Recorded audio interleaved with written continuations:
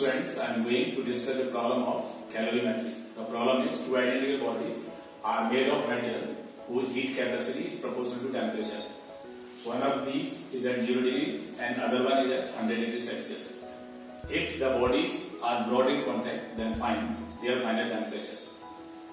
They are assuming no loss of heat. Okay.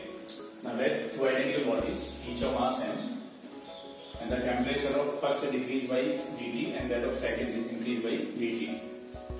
So the special heat at that increased by temperature. So assuming C is equal to kT. Here K is a constant. Okay.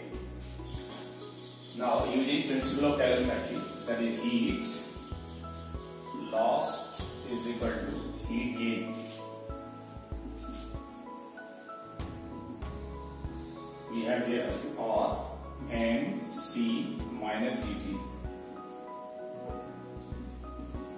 from 100 to t, and here it is mc dt from 0 to t.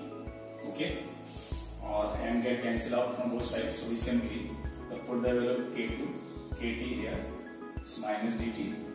Okay, 100 to t, and here it is kt integration from 0 to t. Okay.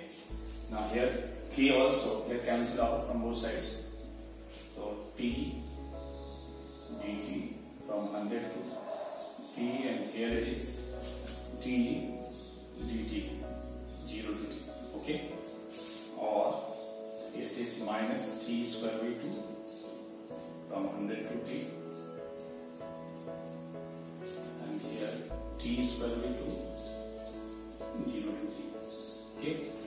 Now on simplifying, we have here it is t square, that is t square minus 100 square is equal to t square minus.